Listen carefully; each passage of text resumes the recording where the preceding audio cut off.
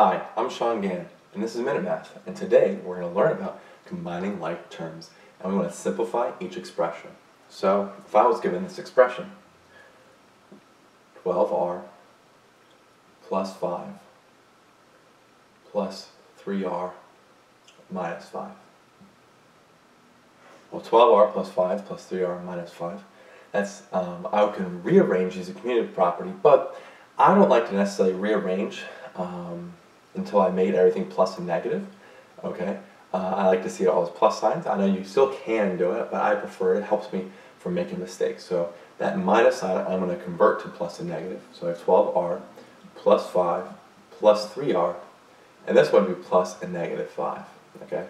Now I know some people will disagree with me on that one. That's fine. There's many ways to solve this problem. So now it's all addition. I can use the commutative property. I'm going to rewrite 12r, put the 3r next to it because they're like terms. This 5 comes out here, and now I have plus and negative 5 comes out here. So let's double check that we have all of our terms together. 12r, yes. 5, yes. 3r, yes. Negative 5, right there. Yep, fantastic.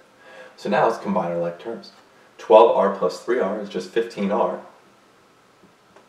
And 5 plus a negative 5, well, 5 plus a negative 5 is just 0, right? They cancel each other out. And if you need to see that as 5 minus 5, see it 0, that's fine, whatever.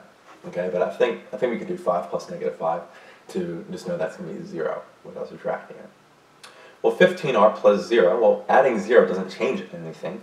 It's the additive identity, right? We add 0 to anything, it doesn't change. And so we're left with just 15r, and that is our final answer. So again, let's recap. We have 12r plus 5 plus 3r minus 5. Well, we wrote that minus 5 to be adding a negative. So now we have 12r plus 5 plus 3r plus a negative 5.